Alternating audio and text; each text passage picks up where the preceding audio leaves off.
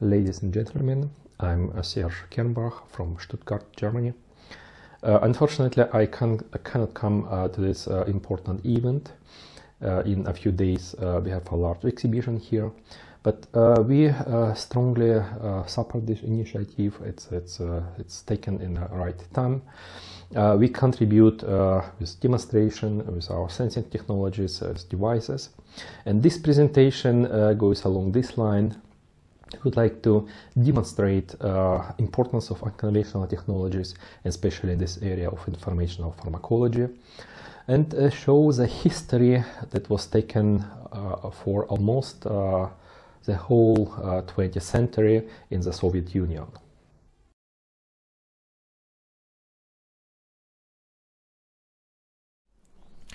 The original version of this presentation was submitted to archive.org, and it appeared in 2013 December, and after this time a number of mass media sources took this publication and created a number of secondary reports that devoted to the topic of unconventional phenomena and unconventional research in US, in Soviet Union, and in the modern Russia. So it seems that the whole topic is still of a large public interest. It needs to say that the original publication, and of course this presentation, is based on published sources. So for instance, in the paper we had about 120 historical and scientific references. So in publication after this was about in total over 400 references. There's a number of books that appears after this. For instance, this supernatural or ESP wars. So everything what is said, written, can be verified based on these references. Speaking about unconventional research program, I need to say that there are many different open and classified programs, still classified. The whole program appeared in the competition, at least in the second part of the 20th century. It's a strong competition with US, and there is to some extent a curious fact of appearance of this program in 60s based on this publication in French journal. The story was about performing some telepathic experiments with submarines, and this story was extremely seriously considered in the Soviet Union, started corresponding programs, and then this returned back to US. It seems that both countries use these stories for justification of funding. Well, investment in the rough estimation is between $500 million and $1 billion.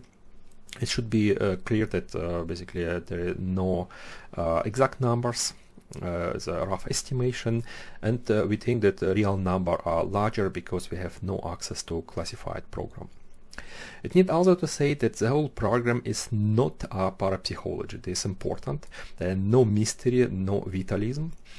Soviet ideology asked for proven evidences, and the really strong focus was put on technology and technological development and combination of devices and operator, and exactly this point make a specificity of the Soviet program.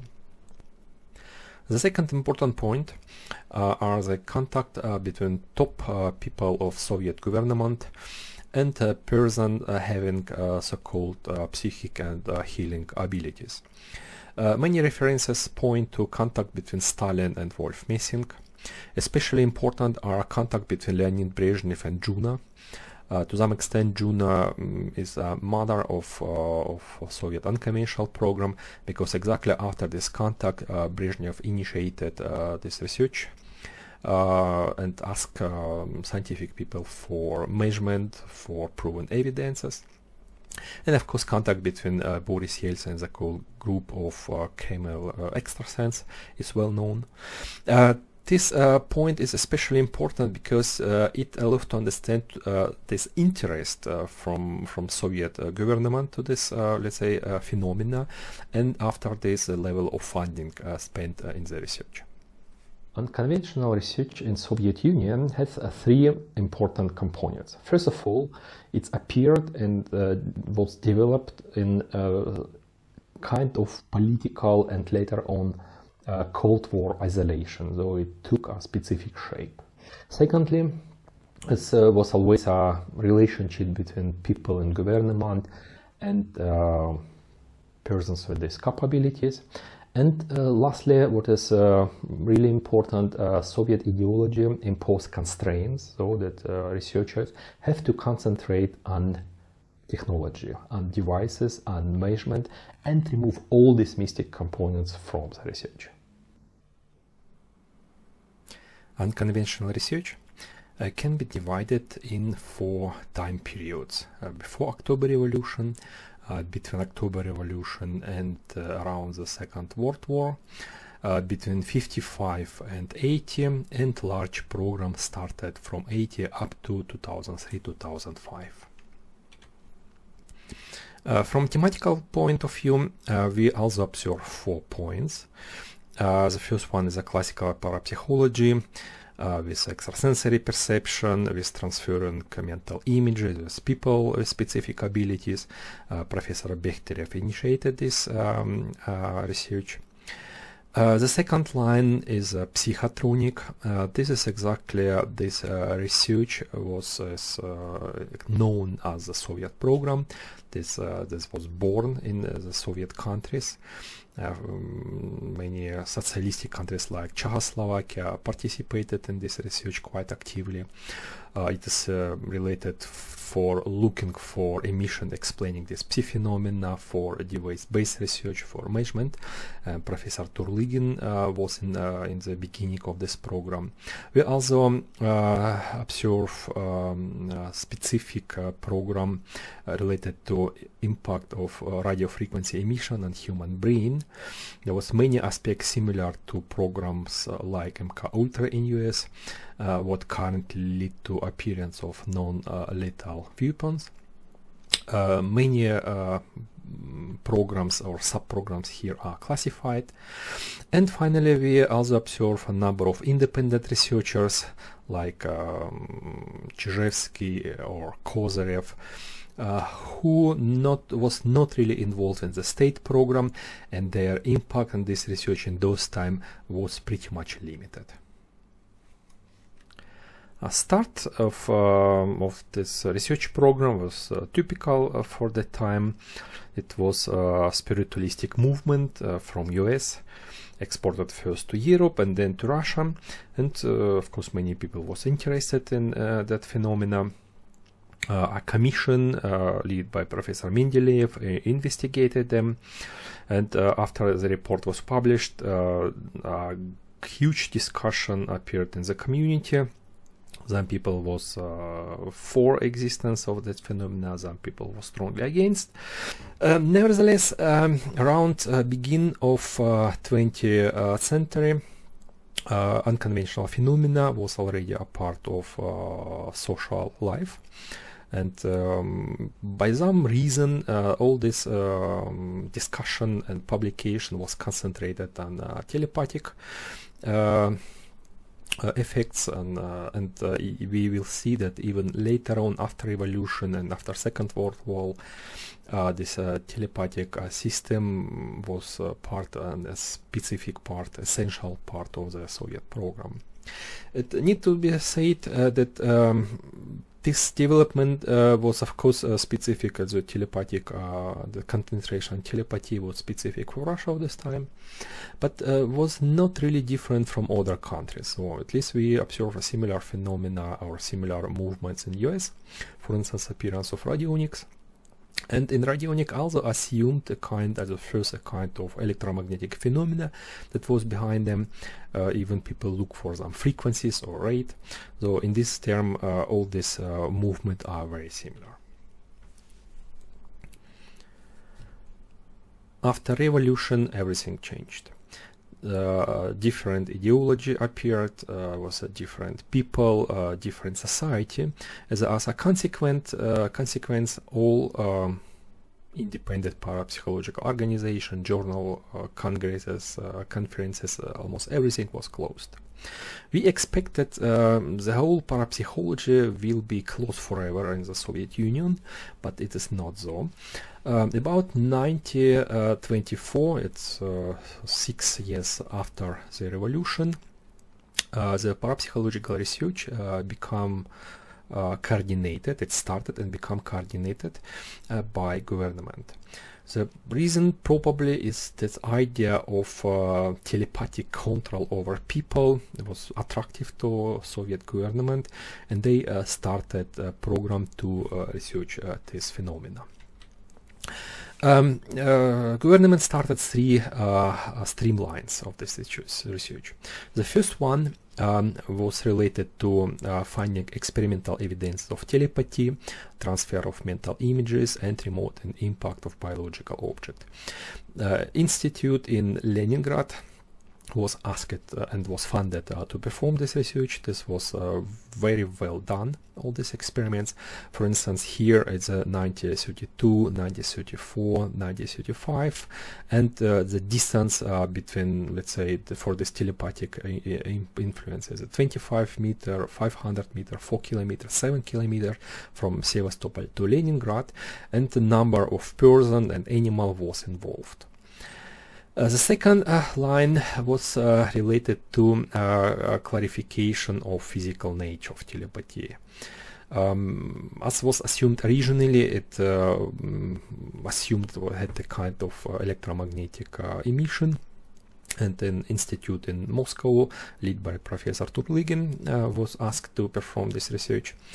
The people first started drawing some schemes based on electromagnetic emissions, performing some experiments. It was quite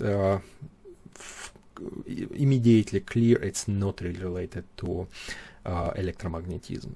And by the way, to the same conclusion come out of the first group in Leningrad. The last streamline was related to research about biologically active electromagnetic emission. This research was, for instance, performed by Ferdinand Katsamalin, Italy, Manfred von Ardenne in Germany, and of course in Soviet Union, and related to so-called brain emission. Even was found a wavelength about 2 millimeters of this emission, and strong impact on different physiological activities and psychic state of human. After almost 15 years, program was closed. It was of course difficult time before the Second World War. Many people was arrested. Only Professor Turligin in Moscow, in Laboratory of Biophysics, published a few results. Most of this publication was done already in the revival in the period after 60s. And we know there is a number of evidences about this classified research, but official documents are still not declassified. We observe the first evidences of revival of unconventional research after Second World War.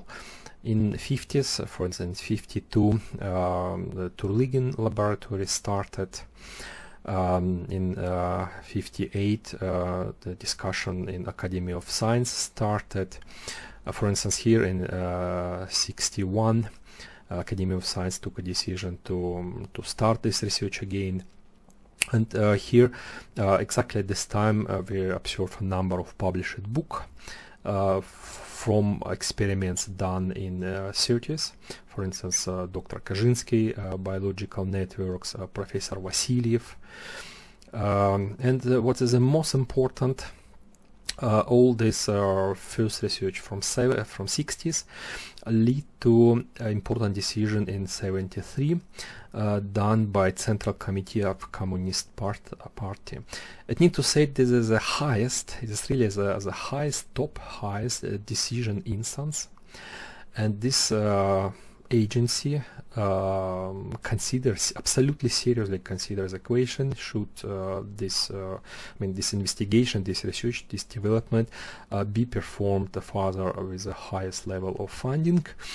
And the decision was, yes, we need to expand paranormal research. I mean, this report and all this critical mass of investigation and decision was published by almost all journals around the world. Some interesting example, for instance, a report of CIA state that in the time around 68, about 27 institutions dealt with different issues in unconventional research. For instance, Kirlian effect, human biofield, and so on and so on. One example of performing experiment in those time, this very famous pair of experiment with twin rabbits.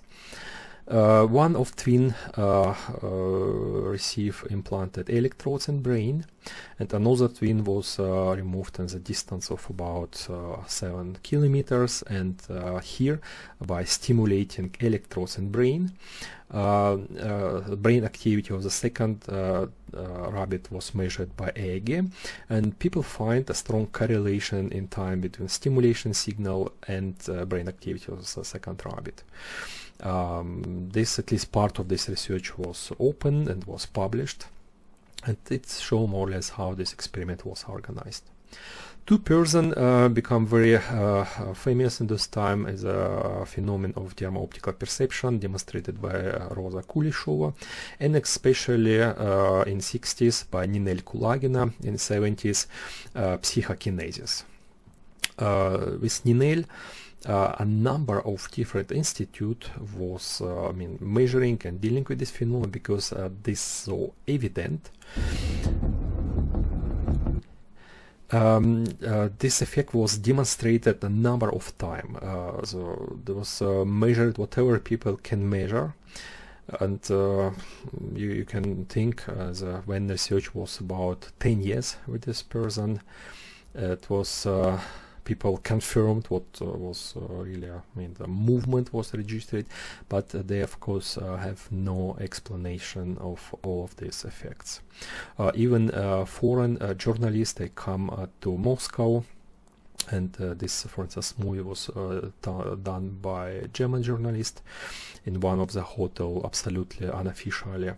And people was surprised as one of the most evident example of telekinesis known in the history.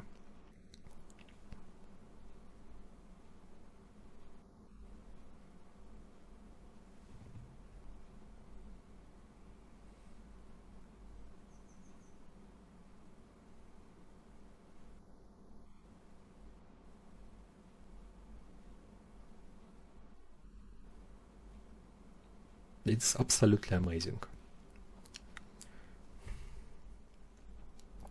The most important breakthrough from this time was related to understanding that this effect is related to non-vitalistic emission. And many different hypotheses and theory was tested in those time.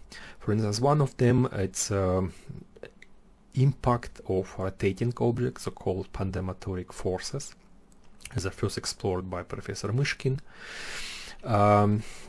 Idea of kind of secondary emission related to non-electromagnetism,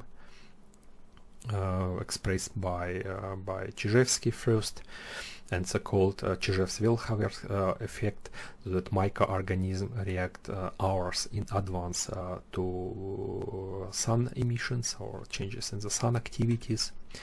Well-known Kozyrev effect. The Kozyrev explores the true position of star in the sky, and evidently demonstrated that basically some emission is coming from the true position of stars.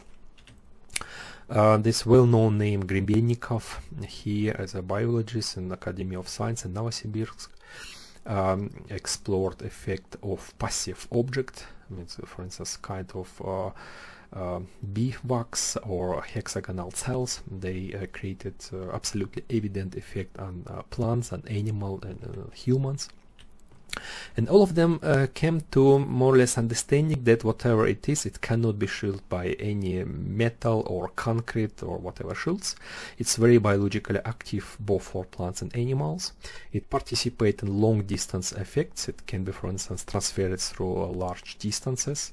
It's to some extent related to light and electromagnetism, but it's not electromagnetism. It is very important. It's not vitalistic, so it's it's a physical phenomena. It's well repeatable. So it's about 75 up to 85% of repetition, and a number of names appeared as a non-electromagnetic emission, high penetrating, microlepton field, spinor field, torsion field. I mean, there is really a number of notions that appears. And all of them created to start of a large program that we know they started from 1980s. The time between 80 and about 95 is the most productive period of the program. Between 6 and 900 people on the level of Doctor of Science or Professor in different research institutions of Academy of Science over the whole country was involved. This research is no longer concentrated only in Moscow or St. Petersburg. At this institution, a broad spectrum of different research topics was investigated. For instance, it was the beginning of this informational pharmacology, a start of development of different active and passive generators for this emission, number of sensors capable of detecting and characterizing this emission. First experiment on long-range signal as a non-electromagnetic signal transmission started. Even agencies involved persons with specific capabilities in their operation, and a military unit was created, and it operated up to 2003, which basically deal with these results of unconventional research in the Soviet Union. We give you a few examples of topic selected for implementation. There's, for instance, new quantum communication technologies, materials with new physical properties based on imprinting technology, new sensing approaches. We also know that there are several closed programs approved, for instance, control over biological system and similars. They are classified. These are examples of these active generators developed in those time. This example of this non-genetic biological experiment of crossing different plant species. It's performed by John Conjane in 80s. There's a later experiments on again non-genetic mutation of biological organism. That's quite well known in Soviet Union, also in Russian. These experiments are very similar to experiments performed by Luc Montagnier in 2010 with this replication of DNA from electromagnetic activation of water. This is example of first experiment with long-range non-electromagnetic signal transmission. It was performed in 86 in Moscow for the first time, and the distance about 20 kilometers in Moscow.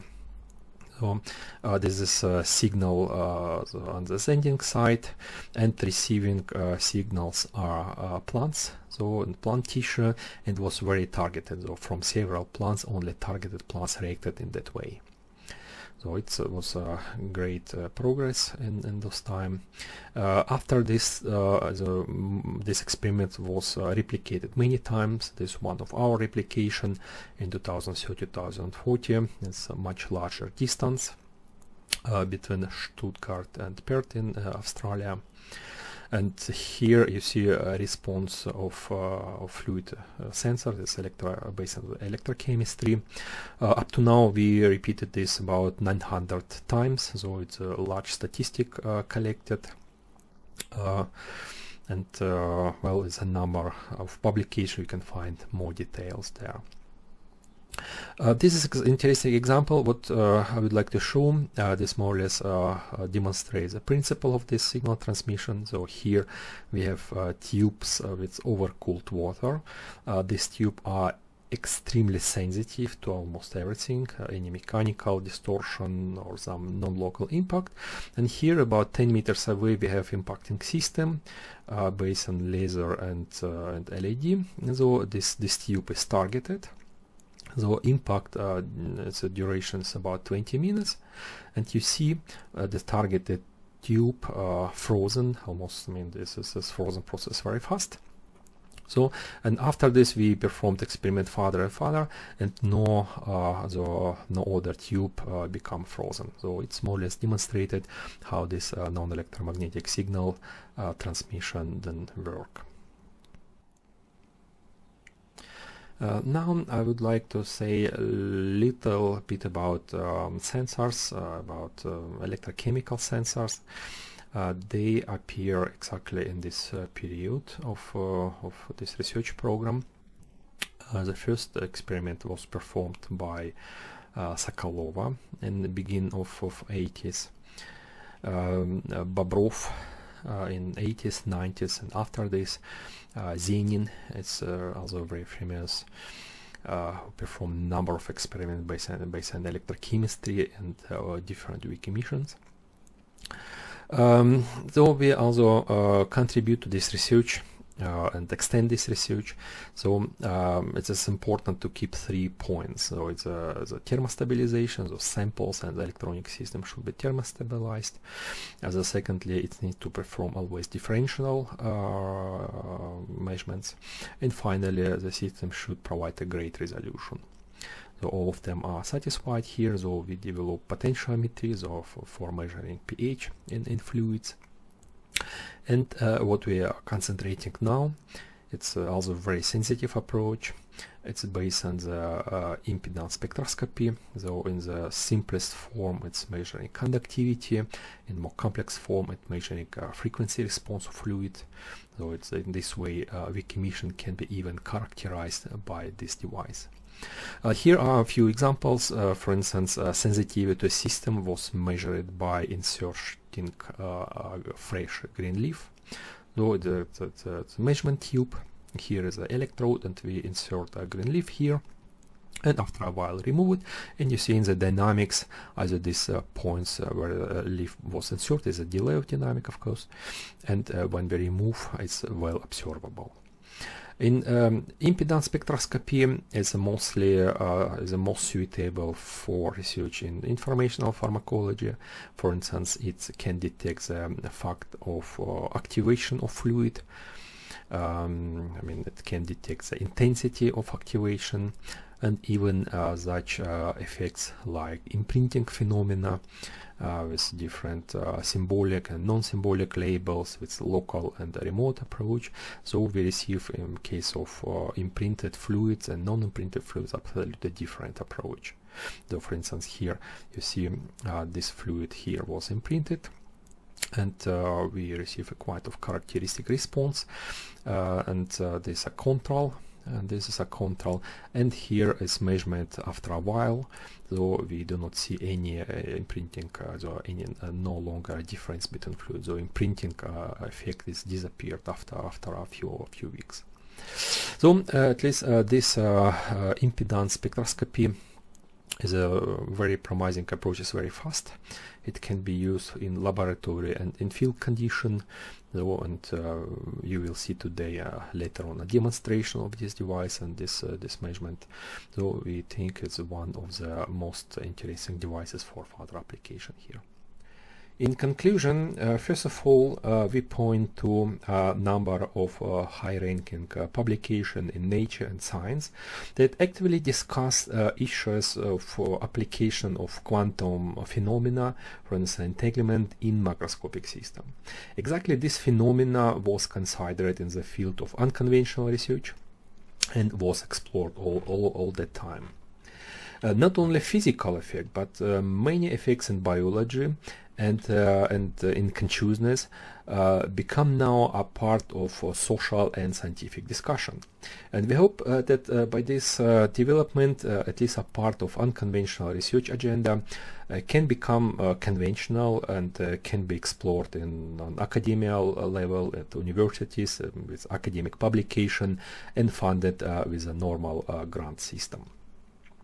In relation to this presentation, we basically demonstrated that Soviet Union, but like we said, US, China and Germany, they have a large funded programs. In USSR was from 90s up to 2003-2005, and in this program a large number of effect phenomena devices have been discovered and developed, and the specific area of research, this device-based psychotronics, appeared, and most of these devices of sensing approaches of this information and imprinting effect then that have been explored and developed exactly in this area of psychotronics.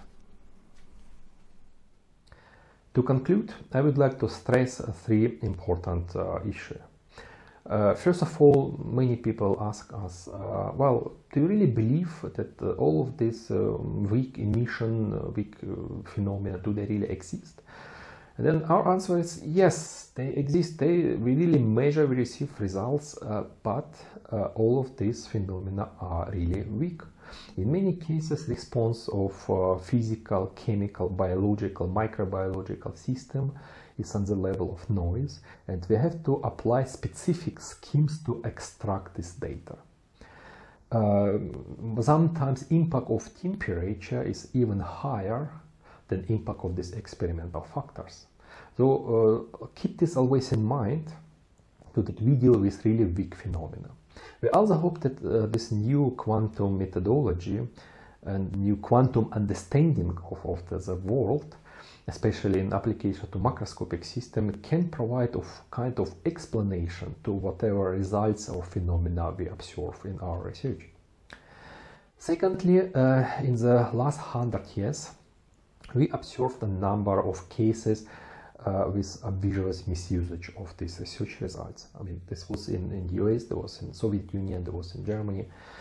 We hope that one of the key points of the future research is the keeping of ethical issues. Whatever you do in this field, do it ethically.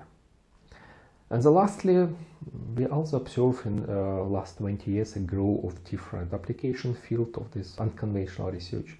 There was a field of metallurgy, new materials, there was a quantum communication, now it's this informational pharmacology.